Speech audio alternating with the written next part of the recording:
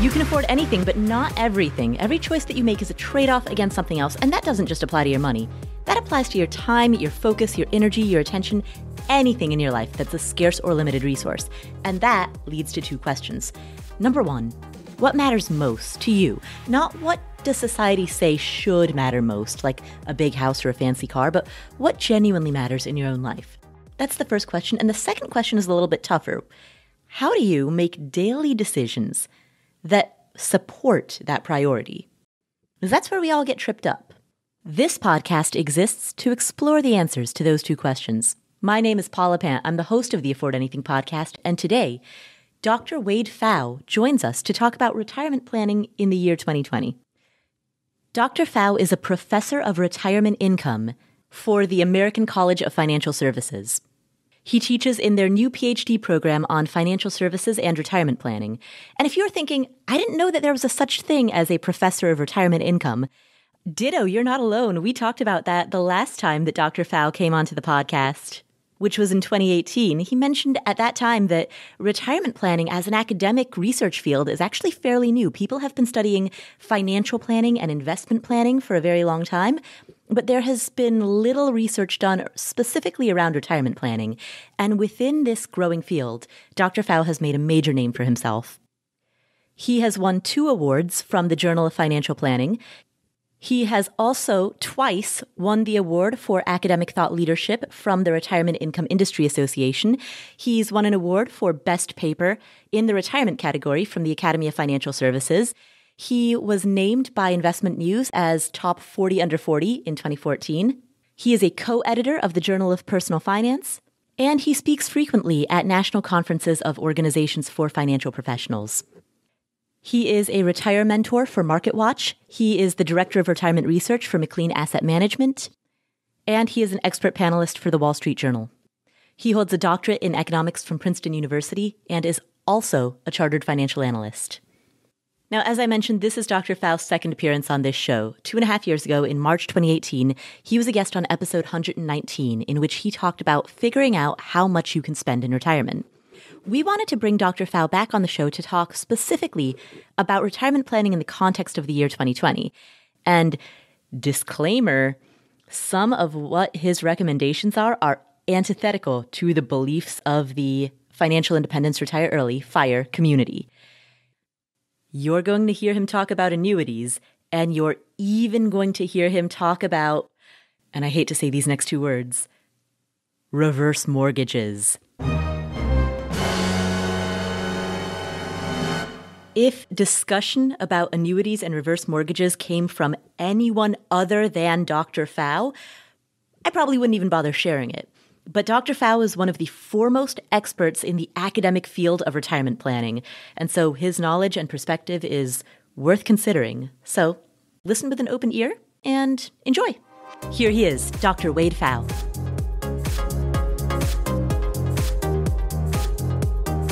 Hi, Wade. Hi, how are you? I'm excellent. How are you doing? I'm doing great. I wanted to ask you about retirement planning in the context of the year 2020. This year, what we've seen in the markets, what we've seen in the economy is incredibly unexpected. Many people are wondering if they should change their strategy, and if so, how.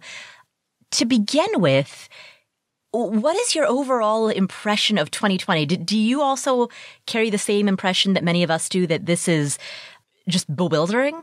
Yeah, absolutely. I mean, it's kind of this perfect storm of factors in terms of market volatility, the potential for salary reductions or job losses, and then also really the most important factor that's not necessarily at the top of everyone's minds is just how low interest rates have fallen as well. It really raises the cost of retirement.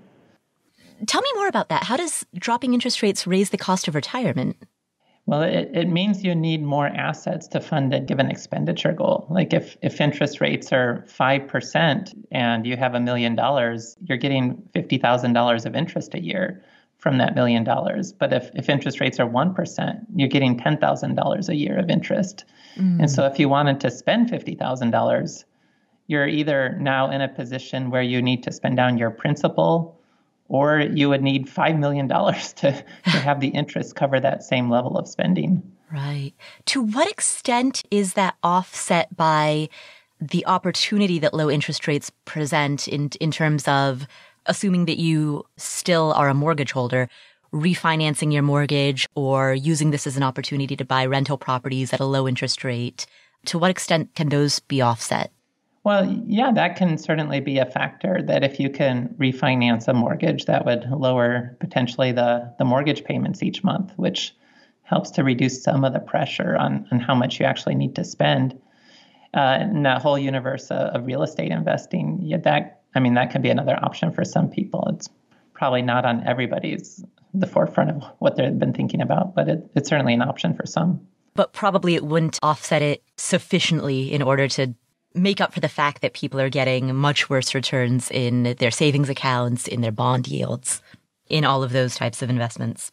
Yeah, monthly mortgage payments wouldn't necessarily come down that much. And right now as well with rental properties, the concern about vacancy rates or the ability of the tenants to pay their rents and so forth has got to be another consideration, where in the past, people who may have viewed real estate as a relatively reliable source of income, they may have to question those assumptions somewhat as well. Mm-hmm. How do people deal with market volatility at a time like this? To begin with, do you have any ideas on why is the market so high, given that we also concurrently have such high unemployment? Yeah, I think that is a mystery for a lot of people, that now essentially U.S. markets have gotten back to so that they don't have losses for the year. And it really is hard to fathom that it seems like just the future earnings potential of corporations is still lower. And so I don't have a good explanation for how we've seen this sort of stock market recovery in a way that's really disconnected from the overall economy. It's a conundrum. The fact that it is such a conundrum, anecdotally, I've noticed, is leading many people to start making guesses about what the market might do in the future. I've heard more people make attempts at market timing than I've heard in the past. Is this a time for market timing, or should that be avoided? I think that should always be avoided, because just like no one could really have expected markets to recover like this, we just don't know what the markets are going to do in the future. And time again, just having a consistent buy and hold strategy has tended to be a better long-term performer. I mean, the only issue where you might think about repositioning assets, it wouldn't be, if you're close to retirement or if you're thinking about retirement, it wouldn't be a market timing argument, but more if suddenly now you can lock in your gains and take risk off the table and not have to worry about market volatility anymore. It might be an opportunity to make changes for that reason, but not because you have some idea about whether markets are going to go up or go down in the future, because really nobody knows what's going to happen in that regard.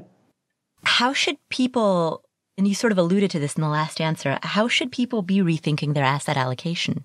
Well, they always want to think about the asset allocation that's appropriate for their level of tolerance to deal with market volatility. Mm-hmm. That's always going to be the first step. That if you're more aggressive than you really feel comfortable with, then you probably shouldn't be that aggressive in the first place. Mm-hmm. But asset allocation, it also relates to someone's risk capacity. Just how vulnerable are you to the market volatility? And for people who don't really have their lifestyle disrupted due to market downturns, they can afford to be more aggressive if they want. They don't have to be, but that's an option that's available. And so just trying to balance your capacity for risk and your tolerance for risk to think about the best overall asset allocation. Mm. If a person has entered 2020 realizing that either their risk tolerance or their risk capacity is not what they previously thought it was, and they, as a result of what's happened in 2020, realize that their asset allocation is out of whack with where it should be, is now the best time to reallocate, or should they wait until there's more market stability? Well, it's because of the issue with market timing, it's always a good idea to just make sure you're reallocating, and to the extent that taxes don't present a problem for this, but reallocating to the appropriate asset allocation for you. Now that markets have recovered and people may have an opportunity to do that reallocation without necessarily locking in losses, that would further speak to the point that you might go ahead and do that today. But I want to be careful not to suggest a market timing reason for doing that. It's just now people have been afforded the opportunity to potentially reallocate because they're reminded that they may not be as comfortable with volatility as they thought they were. And now markets recovering, now's the chance to make sure you're in the right position. If a person is planning on retiring within the next 1 to 3 years, how should they cope with what now seems to be some pretty scary sequence of returns risk? Right. And that's a key difference in retirement, that if you experience a market downturn early on and you're forced to take distributions from those assets, you lock in these losses. So even if markets then recover, your portfolio doesn't get to recover. And so a big part of retirement planning is having a strategy to manage that sequence of returns risk. Now, there's actually 4 ways to do it. I'm happy to. Yeah, let's go through them. Yeah, sure. So option 1, it's spend conservatively. It's the logic of things like the 4% rule of thumb for retirement income. And that may not necessarily be conservative enough in this low interest rate environment. But the idea is, what are you comfortable with? How low does your spending need to go so that you don't feel worried you might outlive your assets in terms of either because you live a long time or because markets perform poorly? And so that's the starting point. And then we have other options. Spending flexibly is another option. And that's something that people might be naturally doing right now as they're stuck inside their homes and so forth anyway. That if you can just cut your spending so that you don't have to sell as many assets to fund spending after a market downturn, that can go a long way towards managing sequence of returns risk and helping to preserve your assets. So just having that flexibility to make adjustments to spending. The third approach is to reduce volatility, but it doesn't mean going into bonds necessarily because, and especially with this low interest rate environment, bonds cannot support much spending power. If you want 30 years of inflation-adjusted spending, which is what the 4% rule assumes, well, we have TIPS in the U.S., Treasury Inflation-Protected Securities. But with where interest rates are today, you're only going to be looking at about a 3% withdrawal rate to fund 30 years of inflation-adjusted spending. So that's why the kind of the classic spend conservative 4% rule approach actually calls for 50 to 75% stocks in retirement. So when we talk about reducing volatility, again, it doesn't mean going into bonds necessarily, but this is like bucketing strategies, people who use bonds for short-term expenses and stocks for long-term expenses. That's an example. This would be also where things like annuities would fit in, where a simple income annuity, the insurance company is basically investing in a bond portfolio, but you get to spend more than bonds alone because you have this mortality credit. Those individuals in the risk pool that don't live as long help to subsidize payments to those who live longer, which can raise the spending level for everyone from a pot of assets. And then the fourth approach, it's called buffer assets. It's just something outside the portfolio, not correlated with the portfolio, that can be a temporary resource to spend from after market downturns to avoid selling portfolio assets at a loss. And there's 3 buffer assets. The original one was cash, but I'm not a big fan of that because it's like, well, if I carve cash out of my portfolio, then I have a cash buffer, but I would now have to use a higher withdrawal rate from what's left in the portfolio to meet a spending goal. And I'm not in any better position that way. But this is where the discussion around reverse mortgages or whole life insurance, cash value, both provide these resources that are protected from declining in value that, again, just can help build a bridge, a temporary spending resource to help get people through market downturns. And so those are the 3 types of buffer assets: reverse mortgages, life insurance policies, and cash? Mm-hmm. It's interesting for me to hear you say that of those 3, cash was the one that you commented that you're not a fan of, given that among many people, the popular impression of both whole life policies and reverse mortgages seems to be they're high fees, high expenses. They typically are not viewed as financially sound. Yeah, there's definitely a perception of that out there. And it's true that they can be expensive. But so the issue then becomes, well, how can they actually contribute to the plan? It's really because the sequence of returns risk it works in such fascinating ways in terms of how small changes can have such big positive or negative impacts on the portfolio. And with buffer assets, the idea is if I can avoid spending when my portfolio is in trouble, that can have a huge impact on the sustainability of my portfolio. Instead of ending up depleting my portfolio, I could still have the full principal still intact. It's just a small adjustment to the spending can create so much more benefit to the portfolio. So that if that benefit is greater than the cost of the buffer asset, you have a better net outcome.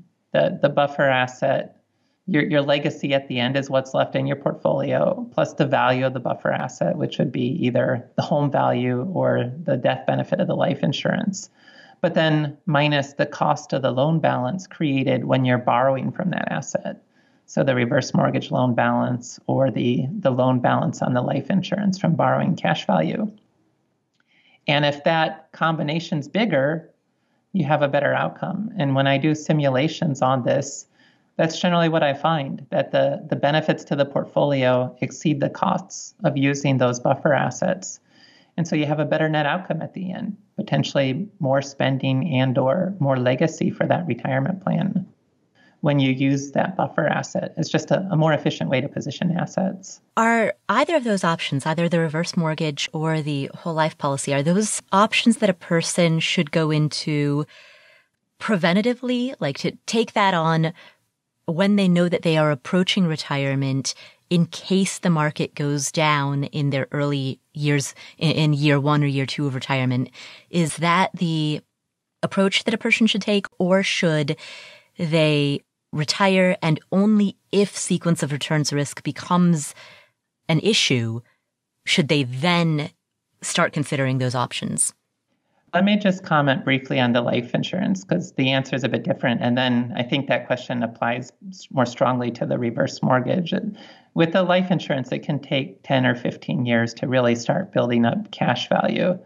So it's not going to be a strategy that you necessarily wait until retirement to start thinking about. I've looked at cases of simulating 35 to 50-year-olds, and that range tends to work fine. As you get older, there's also issues about whether you'll be insurable to still be able to get the coverage. So it might not work as well with life insurance to wait till retirement. But for a reverse mortgage, yeah, that's the idea. I mean, you have to be at least 62 years old to open the government home equity conversion mortgage, reverse mortgage program.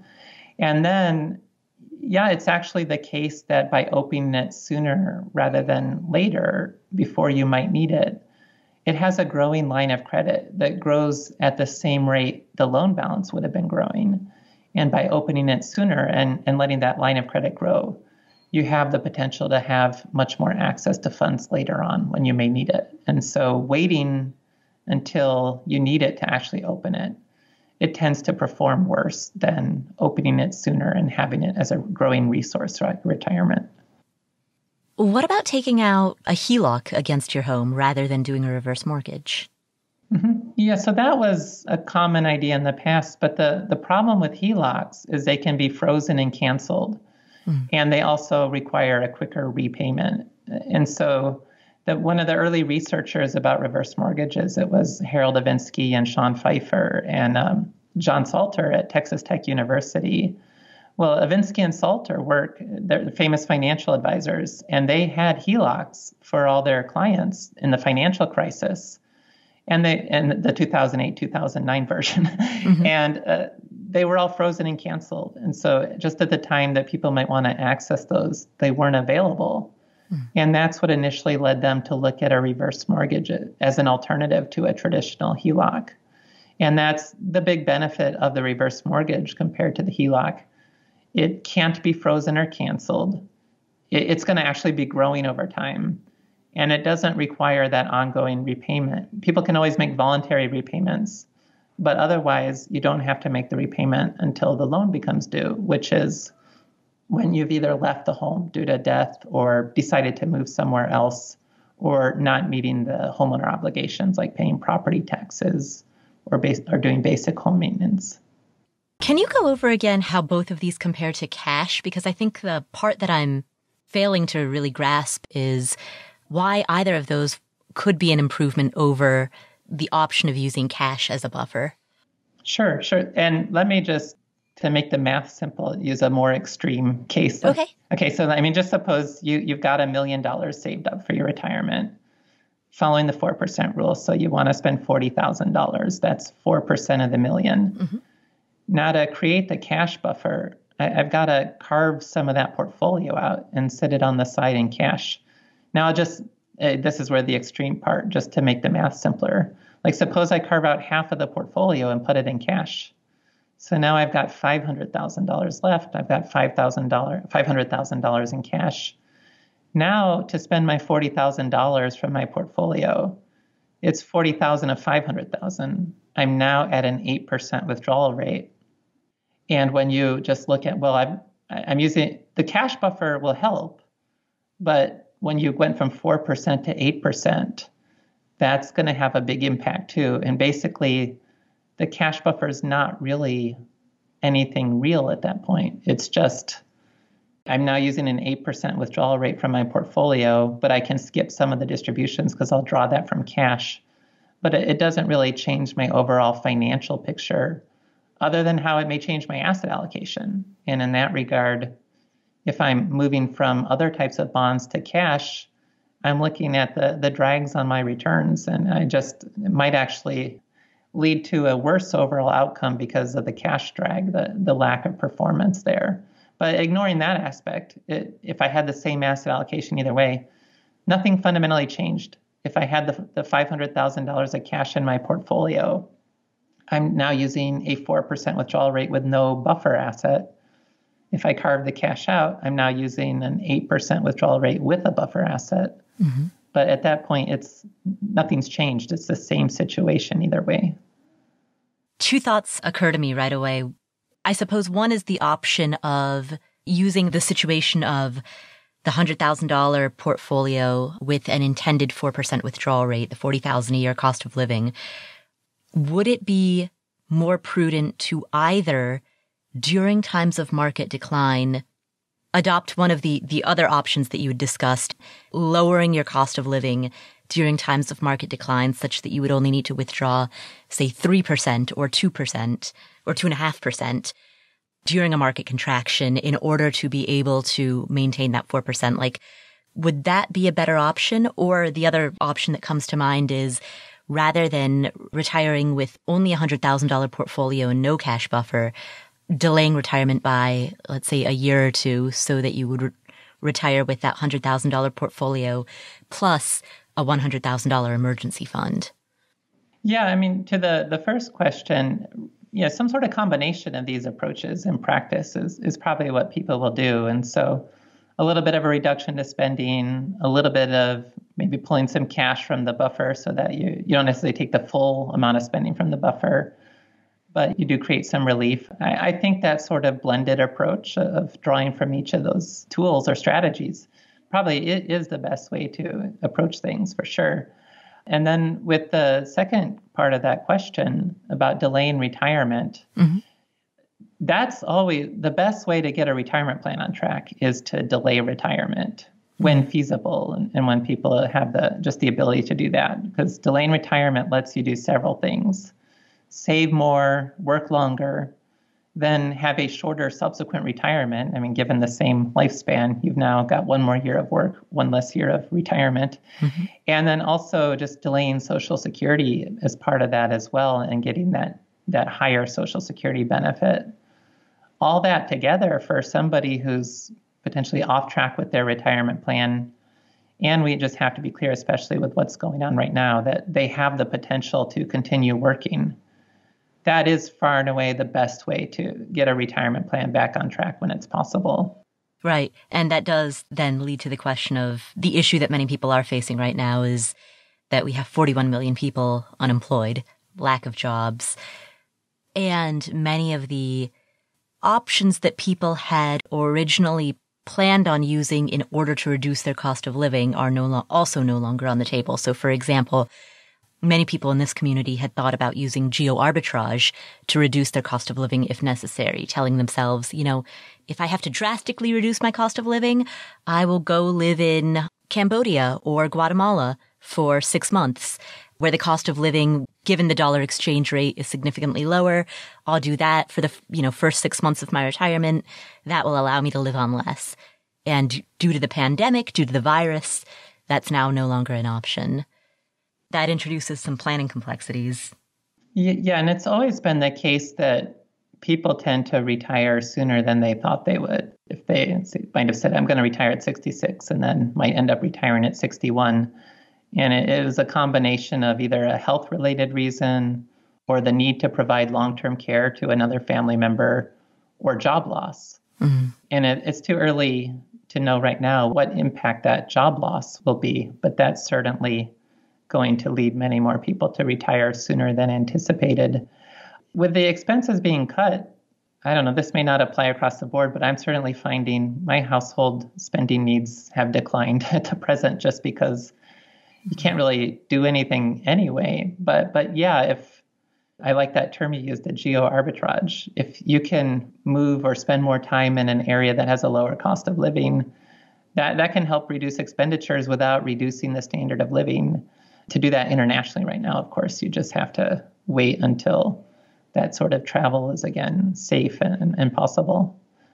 If a person wanted to try to make the decision as to whether it's best for them in their situation to use a cash buffer versus a reverse mortgage or a life insurance policy, what tools could they use? Are there spreadsheets or calculators that they can use in order to compare the outcomes of those three options?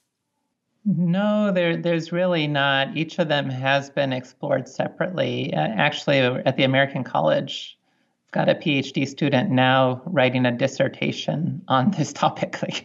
How do the different buffer assets perform? And then if you had the option to choose from multiple buffer assets, which would be the best approach to take? And that's all still research in progress. So maybe we'll have a better answer for that at some point in the future. But at this stage, they haven't really been explored in that sort of joint way. And I think the simple way, if you did have, say, the life insurance and the reverse mortgage, you could just look at the terms of what would be the interest rate with borrowing from each of those assets and choosing the one that had a lower interest rate at a particular time would probably be an easy way to make that decision. On the topic of interest rates, let's go back to a previous conversation that we had about bonds. We talked earlier about how some people, due to the 2020 pandemic, have realized that either their risk tolerance or their risk capacity is not aligned with their current asset allocation. Certainly, there are many people in Gen Z who this is their first major market crash, and they're realizing their risk tolerance is not what they thought it was. And similarly, there are many people who are close to retirement who realize that their allocation doesn't reflect their timeline to withdrawal.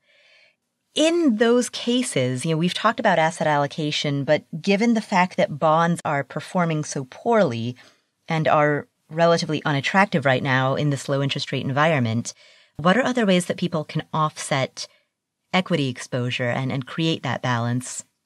In terms of just basic investment strategies, I don't think there are a lot of other options, at least within the investing world. I don't personally have as much background or knowledge about things like real estate and so forth. I suppose those could be options, but just striking that stock bond mix, it's really the best way to view that. Just about people realizing, those who went through their first big market downturn, well, your behavior also might help you understand your risk tolerance, because people who really were not at the right asset allocation might have panicked and sold their stocks in March. And so they don't have those stocks anymore. If you actually weathered the downturn and you didn't sell any stocks, you stayed the course with your strategy, that suggests you do have more risk tolerance because you actually behaved in the way that showed you were willing to commit to the strategy you chose. Now, if you stuck to the strategy, but it's stressful for you and you think it's not the right asset allocation, again, I don't say this is market timing, but you've got this unique opportunity right now where you might be able to adjust to a lower stock allocation without having to lock in losses because markets have recovered. And so I think that would be an appropriate action to take. But the fact that you weathered the downturn and didn't panic and didn't lower your stock allocation by selling stocks goes a long way towards suggesting you might have more risk tolerance than you thought you did. You mentioned earlier tips. There's also Ginnie Maes. To what extent should those play a role in smoothing out the volatility in a portfolio? Well, tips are the inflation-adjusted bond. They give you a real rate of return that right now is negative due to the low interest rates, but then plus whatever inflation ends up being. So they're better locked to people's spending goals, that if inflation ends up being low, tips would have a lower return. But that's okay because your spending needs wouldn't grow as much either. And if inflation ends up being high, tips give you a higher return. And that's great because you need the higher return because your spending needs are growing for a faster inflation rate as well. So they're hedged to what your spending needs will be much better than other types of bonds. So for people thinking about retirement, tips is a really good starting point. Now, you're not getting any sort of premium from them in terms of like credit risk and so forth, as you'd get with corporate bonds and that sort of thing. So you could diversify more broadly. But tips and also I bonds, which have the limits each year about how much you can put in based on each Social Security number, they give that same sort of inflation-adjusted return for 30 years. And they don't have interest rate risk, where if interest rates go up, you don't have to accept a loss if you decide to sell them. You do. There's a bit of a lockup period where I think you have to wait at least a year. And then for the first 5 years, there's a penalty. But beyond 5 years, there's no sort of penalty and there's no sort of potential interest rate risk in terms of capital loss should interest rates be higher in the future. If a person wanted to build a cash buffer or a cash equivalent buffer, would tips and I bonds be appropriate places to hold a portion of that money? Certainly, I bonds, if set up in advance, because of this issue I was just saying about at least for the first 5 years, you're going to get a haircut. But if you're still have 5 years, and plus there's limits on how much you can put in each year. But if you have 5 years to start building that up, for a couple, after 5 years, you could have, if each person's making their full contribution, $100,000 of I bonds. And it could even be higher if you follow the strategy of also being able to put in up to $5,000 from a tax refund. But otherwise, it's $10,000 per year per Social Security number. So yeah, if you've got enough runway there, you could then treat that as the cash buffer, so to speak. And it would be giving you a return similar to inflation. I'm not sure exactly where the rates are if you buy the I bonds today, but I don't know that they can be negative. It's probably just right around zero, then plus whatever inflation ends up being. So yeah, that's going to yield more than cash and could be a good resource for that sort of buffer approach towards thinking about retirement.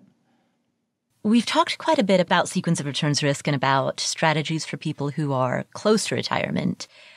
Let's flip that conversation and go the other way. If a person is still, right now, 20 to 30 years away from retirement or more, should they be changing their strategy at all? Should they be rethinking things at all? Or should all of this be simply background noise?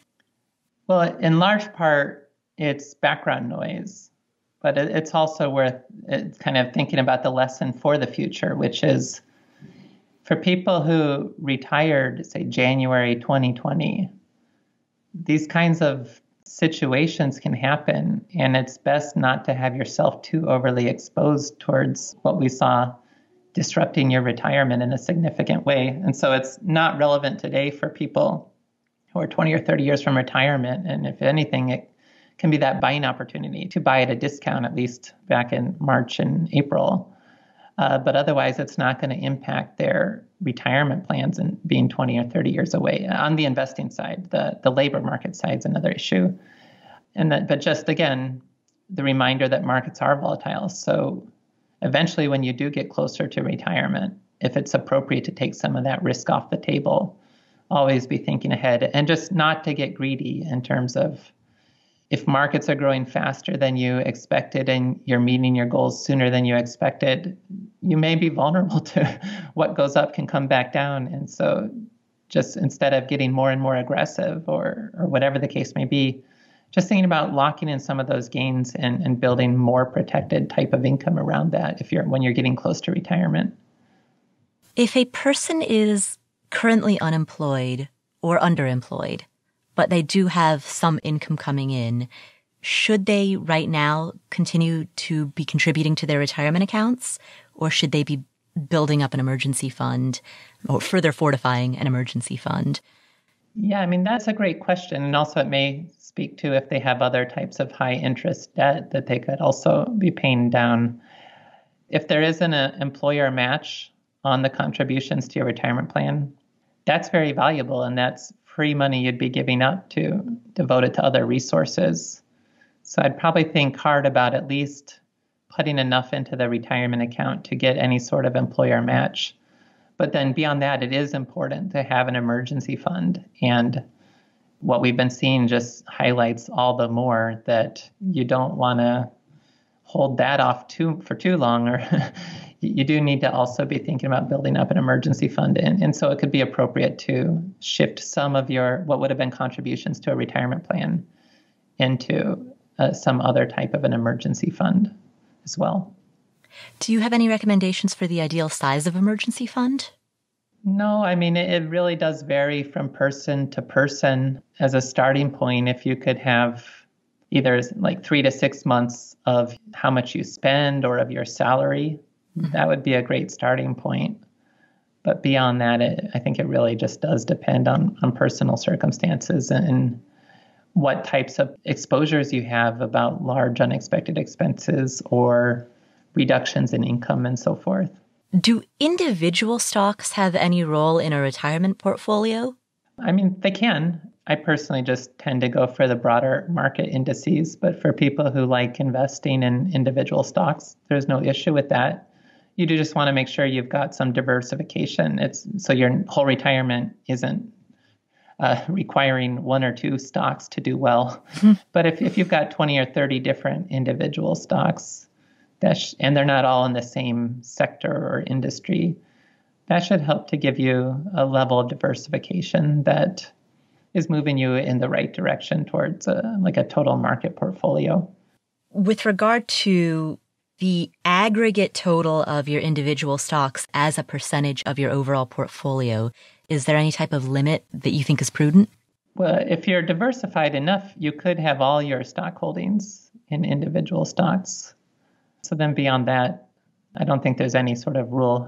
I personally don't own any individual stocks. I'm all in market indexed approaches. But for people who like that, it's just, I said 20 to 30, probably you want to lean closer to 30 to have enough diversification so that it's this idea that there's market risk and the market portfolio gives you the exposure to the market risk.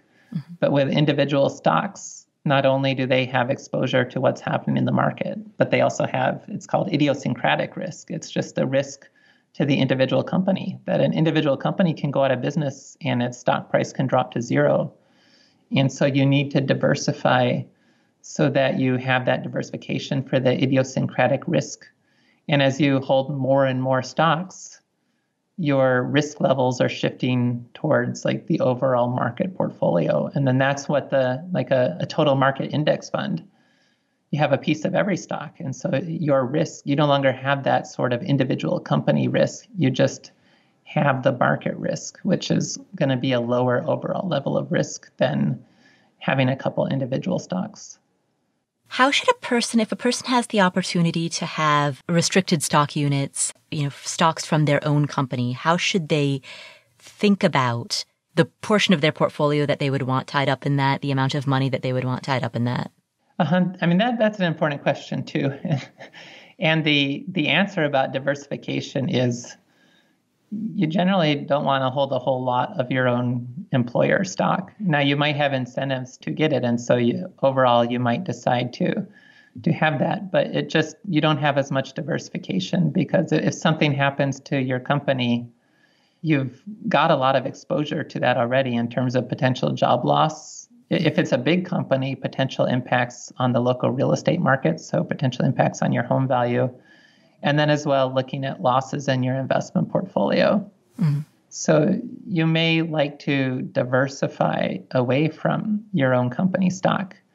You can either do that just by not holding it, or you can hold it, but then you could also look at some like financial derivative strategies where you offset some of the risk that if there is a downturn for your company stock, you have financial derivatives that would help to offset that.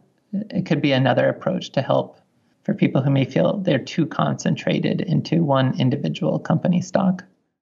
You voiced your support of at least some annuities. Can you talk a bit about if annuities should play a role in a person's retirement planning, and if so, how? How should a person approach this and make a decision about what is right for them? Yeah, so the basic punchline is when you shift from like investment management, wealth accumulation over to retirement distribution, the efficient frontier for your allocations shift from having a stock bond portfolio to a stock annuity portfolio. That just to the extent possible, bonds are the least efficient way to fund a retirement spending goal over an unknown length of time. Annuities behave much like bonds, but also give you that additional mortality credit on top of it. So again, it's just mathematically speaking, instead of stocks and bonds, it's stocks and annuities. And then the way to approach that, there are many different types of annuities. The best one for any individual case could vary, but the starting point is the simple type of income annuity where you do annuitize the contract.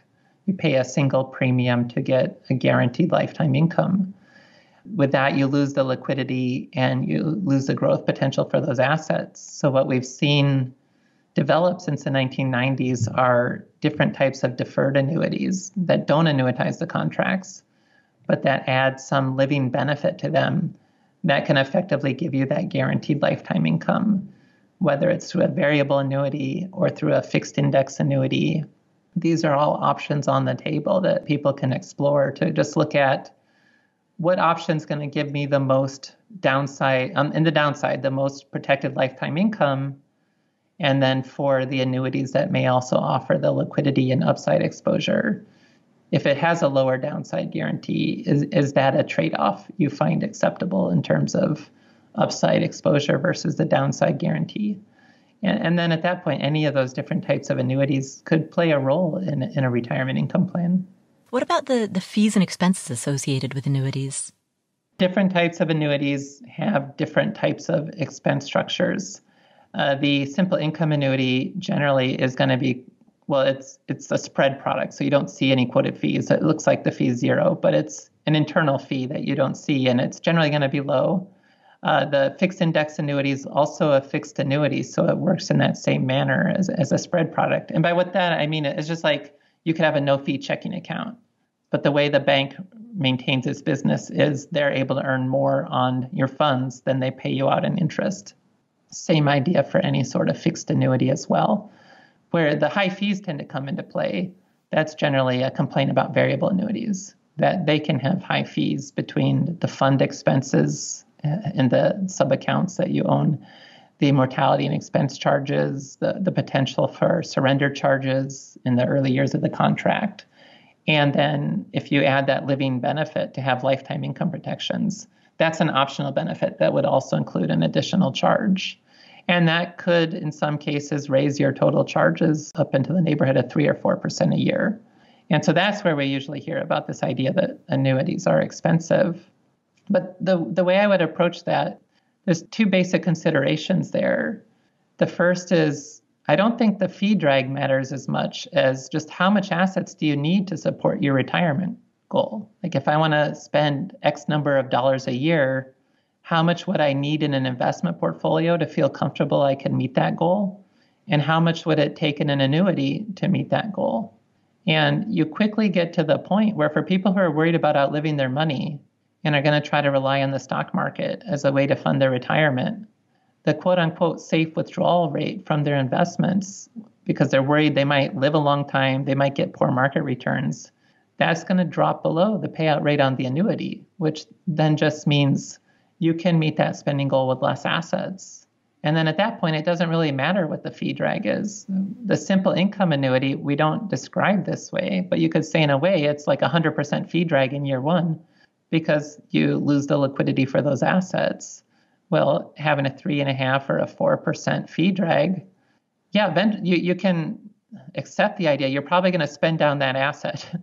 But the point of it is not necessarily to give you that asset. It's to meet that lifetime spending goal in the face of longevity risk and in the face of market volatility. And it could potentially meet that goal with a lower overall amount of assets. The other point there, too, is just asset allocation, that if people do worry about the stock market, but if having that income protection in place makes you feel more comfortable investing a little bit more aggressively with your assets, then that additional exposure to the risk premium from the stock market could potentially offset some of the fee drags so that your overall, like the cost to your legacy may not be as big as you're thinking. So that's how I would think about the fee issue. And again, there's many types of annuities, but it's the fee issue is usually talking specifically about a variable annuity. And that is a good point, that the increased equity exposure that you are able to create could create gains that offset some of those fees elsewhere. Right. Like if you would have been, say, 30% stocks without any annuity, but you get the variable annuity and you decide to go like 60-40 inside the variable annuity. If markets do well in your retirement, that additional exposure to the stock market, you might be better off overall net of fees. If markets do poorly, you're going to deplete the variable annuity, and you'll probably deplete it a couple years sooner because of the fee drag as well as the higher stock allocation. But the point is, it then provides that lifetime income after it's depleted versus an unprotected investment portfolio. It might last a couple years longer since it didn't have that fee drag. But once that asset depletes, it's game over. You don't have any more spending power from that asset. And so then really across the range of potential outcomes, that's where you can not necessarily be made worse off, even with the fee drag, because the lifetime income and the equity exposure offsets that fee drag. One of the themes that I am hearing from you in terms of the conversation around annuities, as well as our earlier conversation about reverse mortgages and whole life insurance policies, the bigger picture idea that seems to link these is to think or worry less about the fees and more about the amount of assets that you need in order to meet the spending requirements that you have for your retirement. Would you say that that's a fair characterization? Yeah, I think so. And it's really, retirement involves new risks that we don't necessarily think as much about pre-retirement.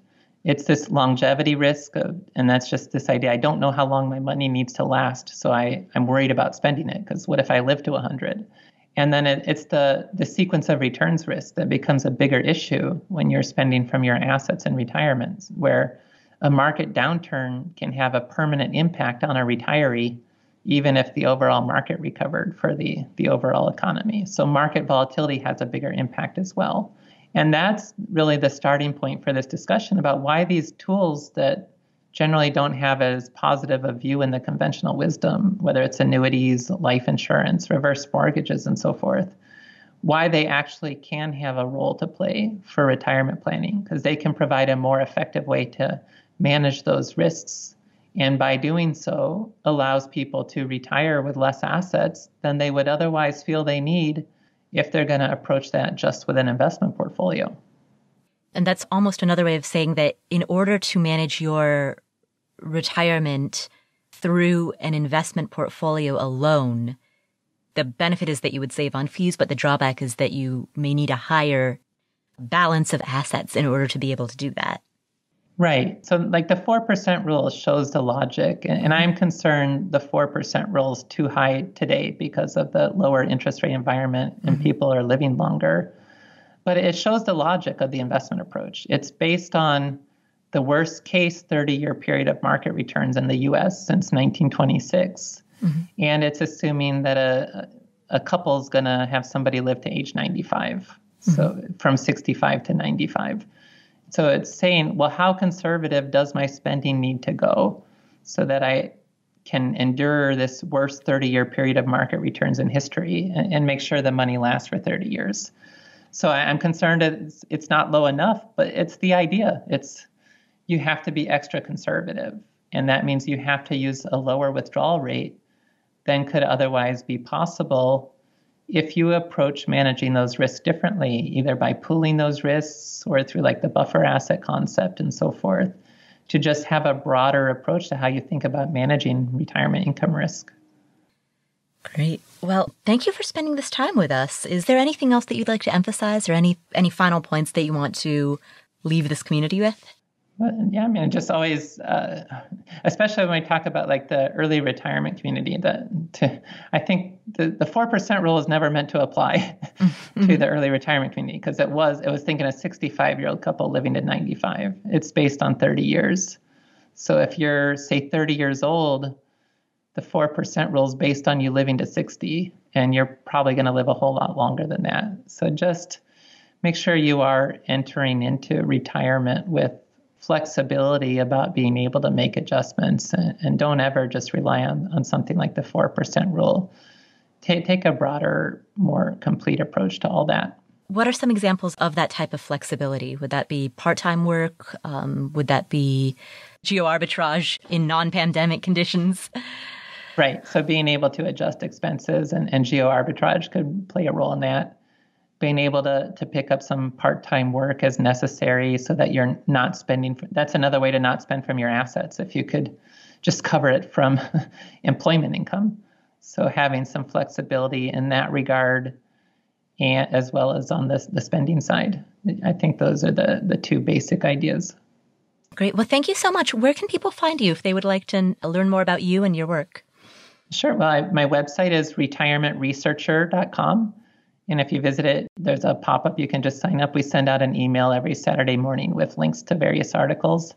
And I do have a few books on Amazon. If you'd like to read more about any of this, the investment-based strategies or what I call a safety-first approach, which is about thinking, using annuities and life insurance alongside investments. And also just reverse mortgages. All these books are on Amazon if you do a search there.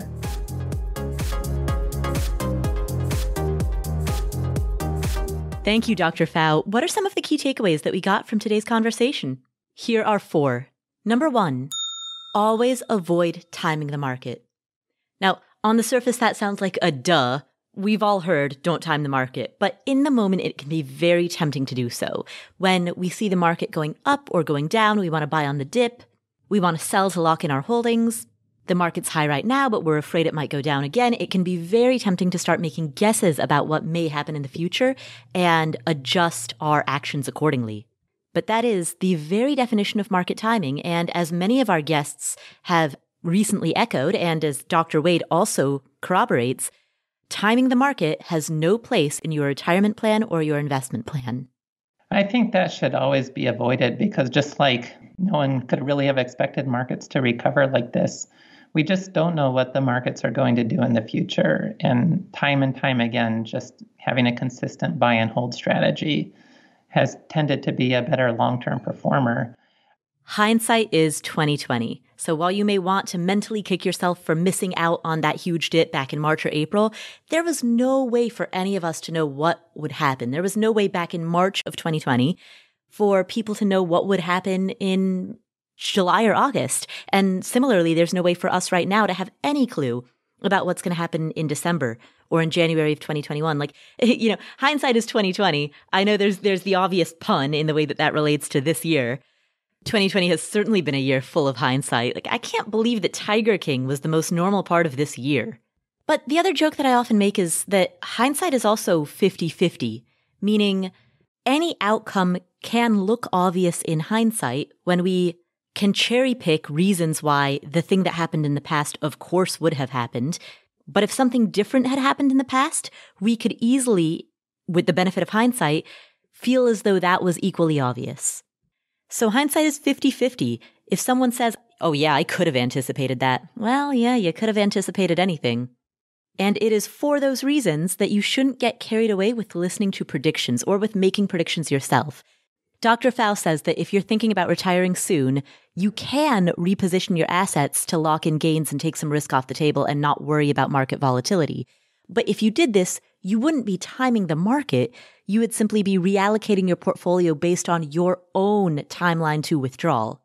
In other words, you're making those choices not because of what you think the market may do, but because of what you think you yourself will do.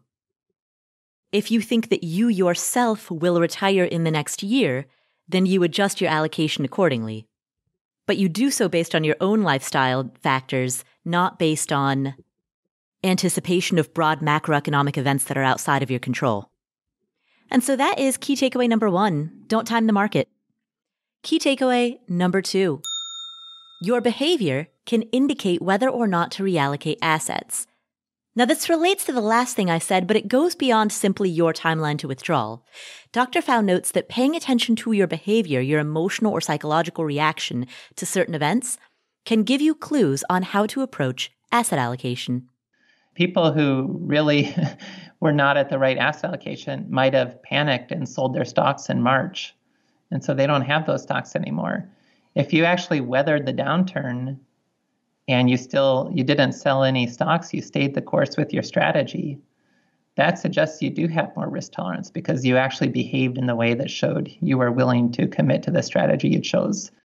Dr. Pfau also mentioned that if you weathered the storm, but you felt stressed the entire time, now that the market's recovered, this could be a good time to think about reallocating to ensure that you're in the right position for the next downturn.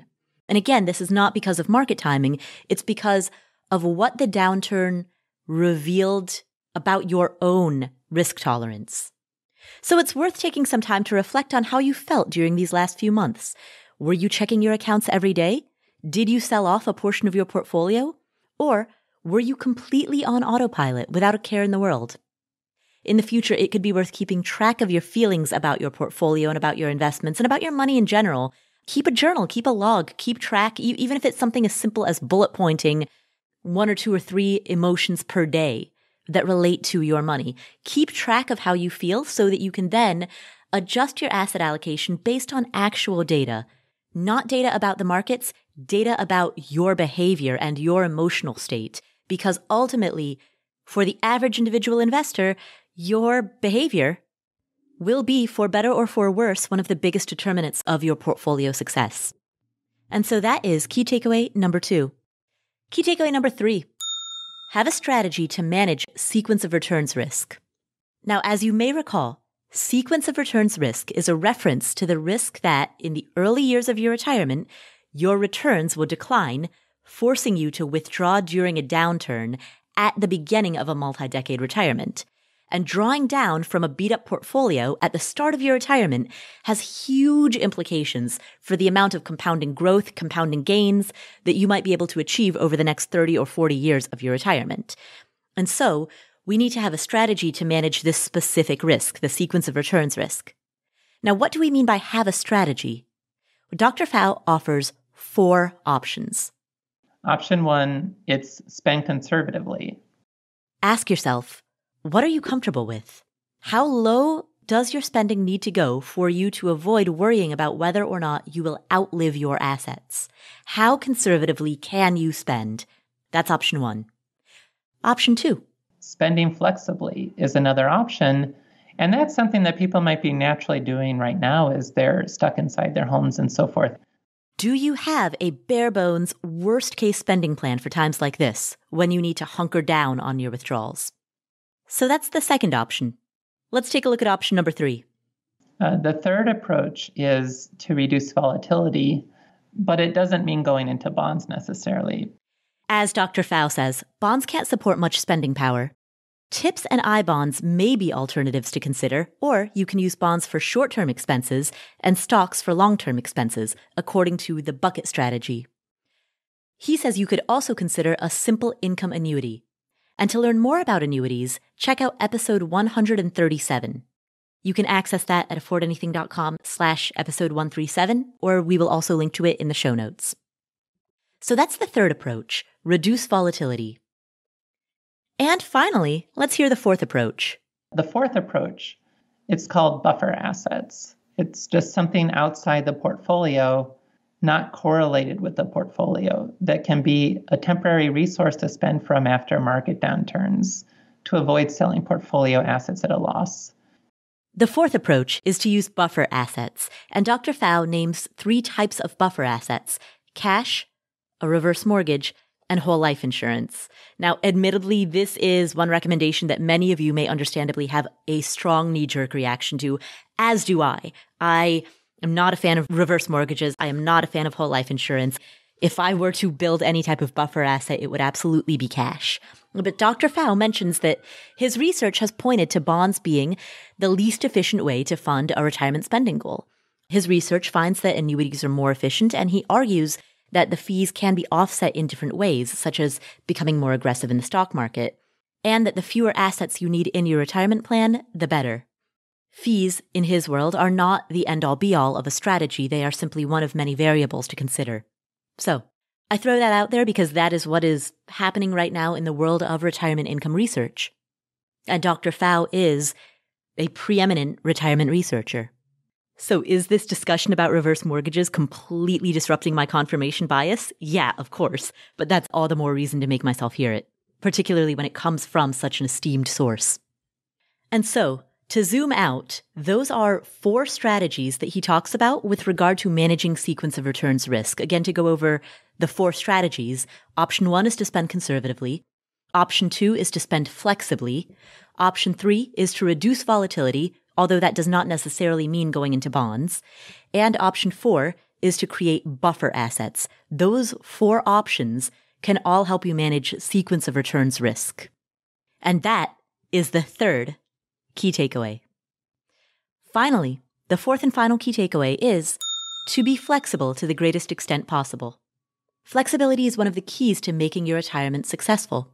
If you can be flexible on when you retire, or where you retire, or even how you retire, such as perhaps picking up some part-time work if you have the health and ability to be able to do so, this can help you in a major way. Again, flexibility on when, where, and how you retire can be a saving grace. As J.L. Collins says, flexibility is the only true security.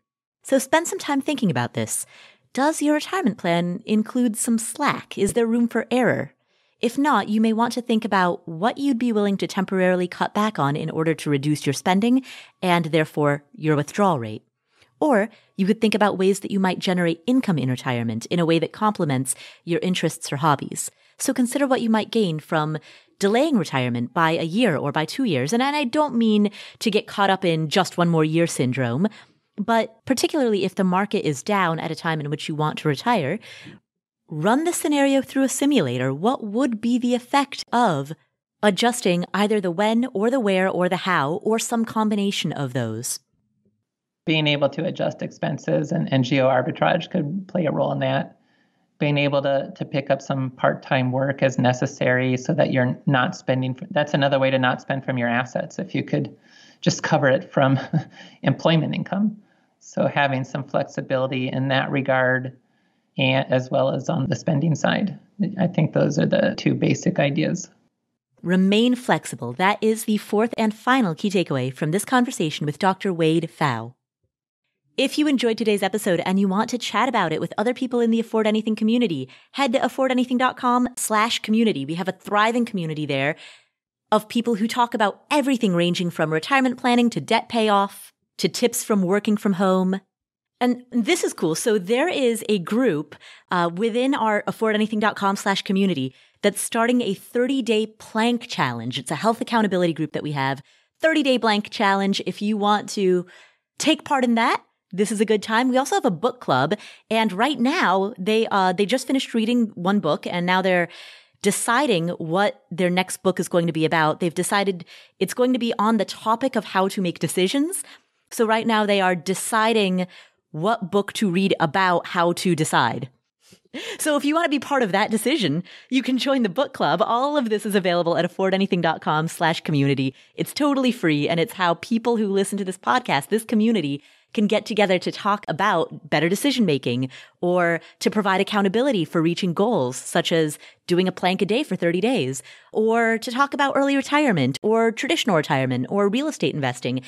any goal that you have, any support that you're looking for, you can find all of that by connecting with like-minded people at affordanything.com/community. If you enjoyed today's episode, please do 3 things. Number 1, share it with a friend or a family member. That's the single most important thing that you can do to spread the message of financial independence and early retirement. Number 2, make sure that you hit subscribe or follow in whatever app you're using to listen to this show. And number 3, leave us a review. You can head to affordanything.com/iTunes. That will redirect you to the page on the Apple Podcast website where you can leave us a review. Thanks to the sponsors for today's episode. They help support our hardworking team and help us create all of this material that we can put out for free. So big thanks to those sponsors. If you want a complete list of all of the sponsors plus the deals, discounts, promo codes, coupon codes that they offer, head to affordanything.com/sponsors for a total list. Thank you so much for tuning in. My name is Paula Pant. This is the Afford Anything podcast. I am so happy that you are with me and with one another on this journey towards financial independence. And I will catch you in the next episode.